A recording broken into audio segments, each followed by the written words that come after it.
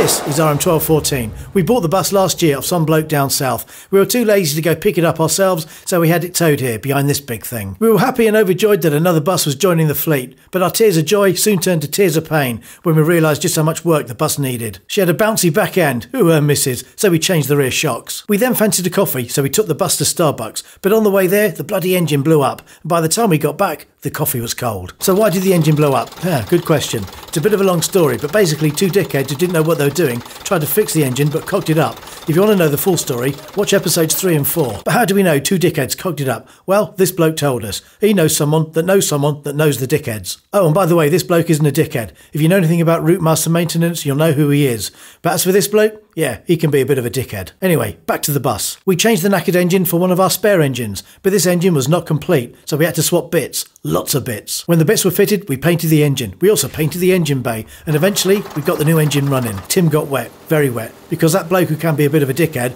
was being a dickhead. Then this dickhead came on our TV and told us we couldn't go to work. We said bollocks to that and carried on. The rec scene needed changing, so we took the seats out, but we couldn't decide what to do with the PA system. You said leave it in, so we did. We spent days and days sanding and painting in preparation for the new rec scene. We then discovered the windows were leaking, so we changed the rubber around every single window, all bloody 24 of them. It took weeks. We then built a new blind box, only to discover that the bloke who can be a bit of a dickhead painted some of the beading the wrong colour. What a dickhead. Then the day before we were due to refit the rec scene, this dickhead came on our TV and told us not to go to work again. And at the same time, one of us got COVID, so the rest of us had to self-isolate for 10 days. We then decided we'd better take this pandemic thing more seriously, so work on the bloody bus ground to a halt.